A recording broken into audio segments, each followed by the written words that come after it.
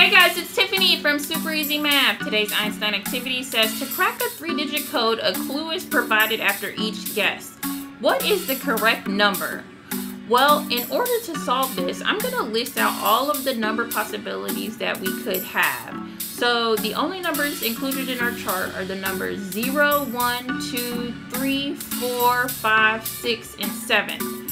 Now, I'm going to work through the clues and see what numbers I can cross off and figure out where I can position them.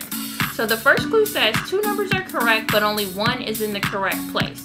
So that's good to know, but I can't narrow anything down for sure from that clue alone. The second clue says no numbers are correct. So I know that I can cross off the 5, the 6, and the 7. So that's a really great clue. The third clue says 1 number is correct and in the correct place. Well, we already determined that 5 and 6 are not going to be part of the 3-digit code, so we know that the 4 has to be the correct number. So I'm going to go ahead and circle that 4. I'm also going to list out 3 spaces to represent the 3-digit code, and I'm going to put the 4 as the last space because I know that it must be it.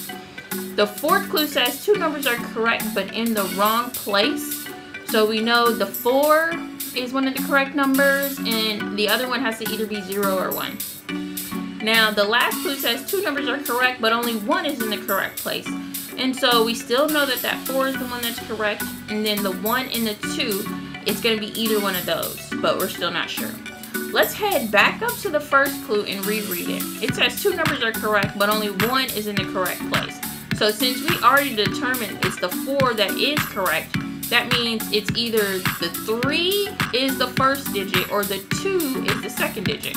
We know that because the 2 or the 3 is going to act as the number that is correct but in the wrong place. So that means our number is either something 2 4 or it's 3 something 4. Well, if you look at the last clue, it says 2 numbers are correct but only 1 is in the correct place. So because the first clue let us know that the random number and then the 2 and the 4 is a possibility, that means that 2 cannot be in that center space in reference to the last clue. So that means 3 has to be the first digit. That also lets me conclude to 1 being the middle digit because we know that 2 numbers were correct here. So this one has to move.